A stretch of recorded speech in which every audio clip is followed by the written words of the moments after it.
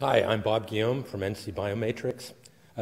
Thank you for having me here for the Innovation Cafe, and thanks to Margot and the Kazana team for organizing everything and giving me the opportunity to present the new innovations in the medical area that we're working on here in Eindhoven. So we are focused on developing new possible treatments for people suffering from pain due to different orthopedic indications, specifically people suffering from chronic back pain due to disc degeneration. And as you can see here, Mr. Pilatus, who I think many of you know, I didn't even know an individual existed who developed this, talks about basically the quality of life being dependent upon the flexibility of your spine. I think that's an important thing to remember. And if we take a look in the next slide at the spine itself, you can see our back is composed of 23 individual segments or joints. Here in the picture, you can see the white is bone above and below, and in between the red is the so-called spinal disc, which serves to keep a certain space between those two bones. In the front of that construct, in that segment, there are nerves, blood vessels, ligaments, that run through that very small space. If you look to the bottom, you can see basically what happens when the disc degenerates. It loses its height, it becomes smaller, and the space in front of that disc is contracted. This causes undue pressure on nerves, blood vessels, and spine running there, and that can often be the cause of back pain. So today, what do people do when they have chronic back pain? You start off going to the doctor, and of course, you have conservative treatment, basically physiotherapy, massages, whatever it may be. And if you're very fortunate, that will help you. But in most cases, it comes down to pain management, so taking pain medication to control the pain that you experience. Of course, over time, that pain will increase. It will not go away just because you take pain medication. And at some point, the pain will become so great for the patient that they have to have a large surgical procedure, which is basically called a fusion, where the disc is removed and that segment is basically solidified. So you're losing one joint of the 23 in your back. We think there's a great opportunity in between the conservative treatment and the large hospitalized surgery to have a simple, injectable, outpatient therapy to address the cause of the pain, not just to manage the symptoms of the pain. So if we look on, how does that happen with the NC Biomatrix? You see there's a gel, a viscous gel, that's injected into the center of the disc. Again, the disc has two parts. You have a very hard outer ring called the annulus and a gelaceous center core of the disc called the nucleus. You can maybe simply think of this as a tire with a hard outer shell and the air inside. With the degenerated disc, it's like having a flat tire. So you can blow up the tire. This is what we're trying to do with the gel being injected and restoring the height and the volume of the disc. Of course, it's important to know that the outer ring has to be intact. You can imagine if there's a hole in your tire, you can put all the air you want in and you're still going to have a flat tire. So this is what we do with a very, very thin needle, so there's no damage to the outer ring when it is injected. Again, the advantages for the patient, for the society, for the physician, is that you can do it simply in a doctor's office. You do not need any hospitalization, you do not need any surgery, you do not need any rehabilitation. And in terms of other injectables, it's an off-the-shelf product. It will be there. So whenever the patient comes and has this indication, it can be applied directly. So going on, we can see a little bit about the technology. I don't want to burden you with too much technical details, but to go quickly through, the matrix that we're making is derived from pig's tissue, porcine tissue. And why is that? Because the so-called notochordal cells are basic building blocks for us humans when we're embryos and very small, but when we lose these cells as we get older. Whereas the pigs, they maintain these cells over their entire lifetime. So we take the material, we process it, and in the end we have a powder, which is basically the proteins surrounding those notochordal cells. So if we look on, you can see that's how it comes from the spine. It's processed, and we have a powder at the end of the day. And to go on, you can see also in the next slide that we've done plenty over the last 3 or 4 years at the TU Eindhoven in vitro lab experiments, basically to prove that it functions the way we want it to function and that it's not harmful to any of the tissues and constructs involved. You can see here just some of the testing that's been done in the lab.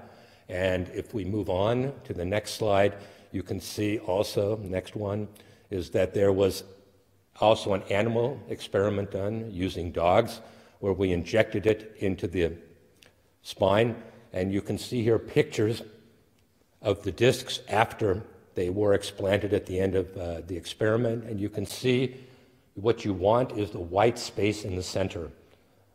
The darker it is, the more degeneration is in that space. So you can see at that point we had 2 small dosage injections of the matrix, and you can see in the middle the one picture that's white, just like it should be, is the NC Biomatrix one.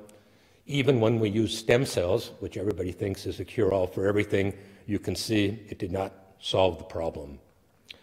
So moving ahead from the technical side, is that something that would be clinically accepted by the physicians and the doctors? And of course, we've talked to a number of physicians, and we already have a center in Munich who is going to be doing the first pilot trial, clinical trial for us, who basically confirms that people are looking desperately for some kind of non-invasive, simple solution to really get rid of their back pain, and that the patients are more than willing to pay themselves for such an innovative procedure. So if we look further, how many people could profit from such a development or technology? I myself have had back pain, maybe many of you as well.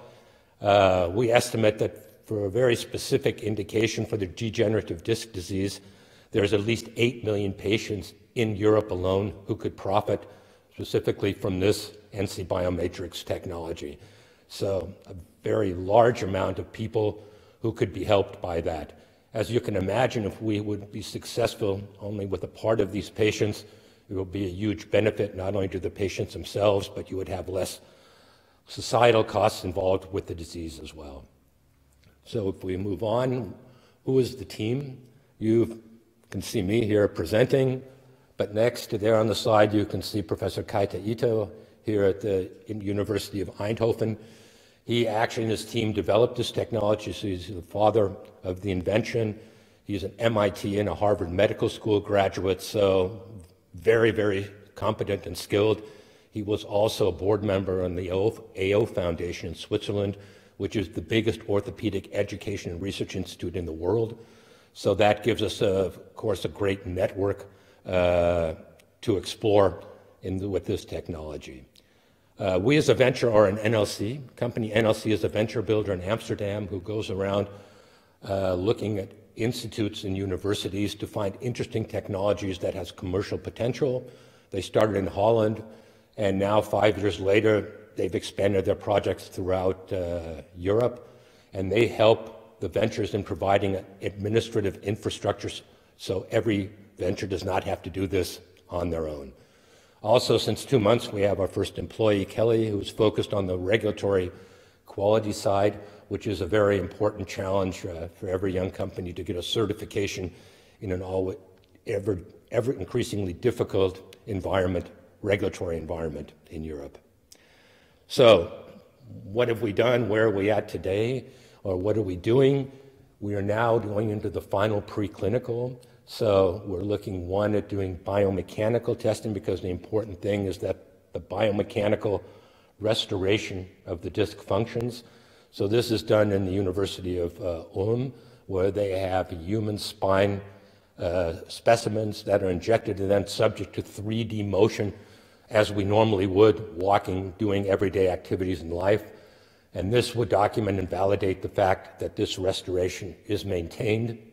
The second important project is looking at the safety aspects, so toxicology, immunology, We want to make sure that the patients who receive this treatment do not have any adverse reactions to the injection themselves. And then from there, we'll hopefully next year go on to a pilot and further clinical. So if we look at the next point, of course, there's also IP. The patents have been applied for and are held by the university here in Eindhoven. We have exclusive rights to the patents and any future technology. The first patent is already in the regional phase in the EU and in the US, and we expect the EU patent to issue by the end of the year, the US patent a year later. So then to look at what is going on, potential competitors may be wrong, it's potential technologies, because we're not the only ones who think that a simple injective therapy would be a great thing for people suffering from back pain. And there are basically different categories. One side, you have people looking at stem cell injections as a possibility for restoring this as well. The problem with the stem cell injection is you need two procedures. You need to take material from the patient, process that material, and give it back to them in a second procedure. Secondly, it's not biomechanically stable. It's just a fluid with some cells in it. The other technology that's being looked at is basically an injection of polymer, so a type of plastic, into the center of the disc. The issue there is, of course, you have the biomechanical stability, but if this does not work, what are you going to do? You only have, again, the surgical options. With NC Biomatrix, we think you cover all the bases. You have a biomechanical stability initially, but the matrix also serves as a structure for the cells in that disc to regenerate itself. So over 6 to 12 months, we expect that disc, basically the matrix to be resorbed and the disc to have its own cells and anatomy. So even though there are other technologies out there, we think this technology we're developing here is superior.